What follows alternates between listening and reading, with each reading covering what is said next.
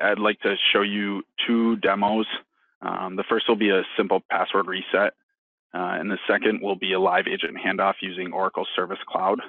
The second is going to highlight the interaction when the conversation can become a bit more complex. So here's the password reset environment. So I entered help into the digital assistant. It's populating 3 different options: help with login, registration, or password reset. I'm going to hit the password reset, and it's going to ask for my email.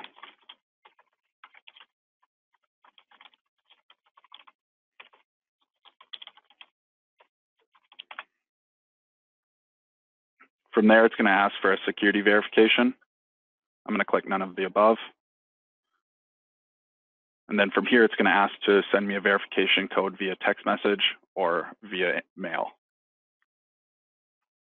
So I chose the text message option, and it texted me the 6-digit code, which I'll enter in here.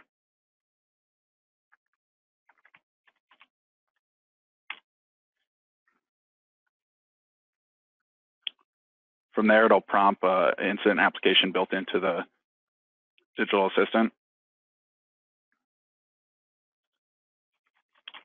And I'll type in a new password.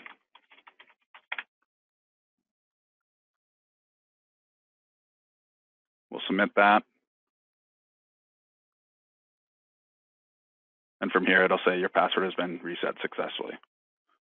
So you can see a very seamless, easy transition to get a password reset through the digital assistant.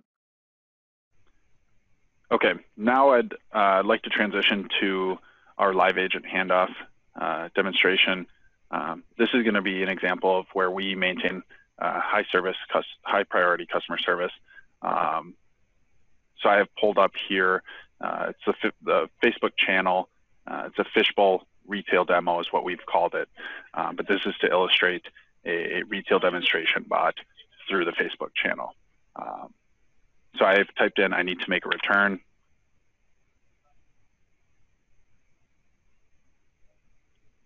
It's going to kick back the return policy.